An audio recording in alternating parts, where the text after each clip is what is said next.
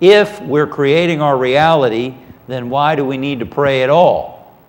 Why pray? If my thoughts, feelings, and actions and so on are creating my reality, why do I even need to pray?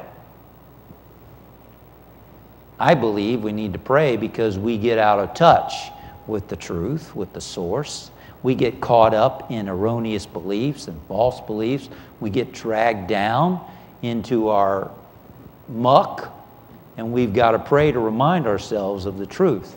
The Sanskrit word for prayer is palal, to behold oneself as wondrously made.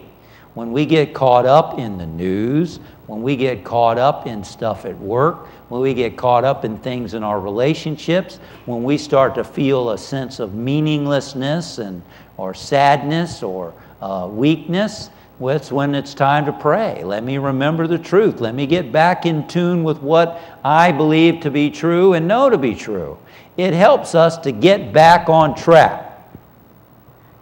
It isn't trying to get Santa Claus in the sky to do something for us. And that's what a lot of prayer for people is, a last resort thing, you know.